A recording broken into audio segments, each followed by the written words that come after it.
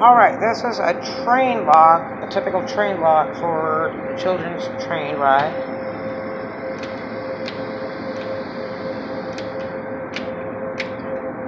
Opens on this bottom. There's a little button. Okay. And they twist these off. They think these open it. And they will twist these off all day long if your driver doesn't seat these kids. And this is the latch. And these tend to vibrate loose, so you got to tighten these screws a lot. And sometimes I glue them, but I don't prefer to because it ruins the paint and other things. To me, I would put bolts all the way through with aircraft nuts on the back of the door. That would be my preference, because these wear out in the wood when you constantly have to screw them in and out.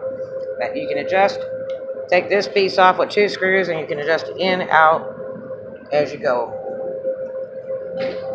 Here's another one where they've removed the little doodah on it.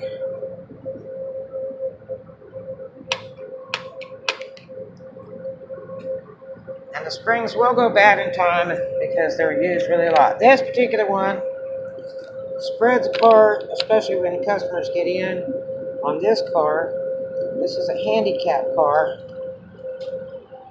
I call it the black limo ride. Use this mostly for handicapped children. You got to load in and out. And then very overweight people.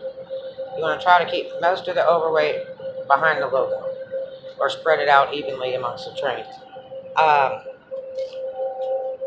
So this lock problem, we are moving this down here where there's less space from up here.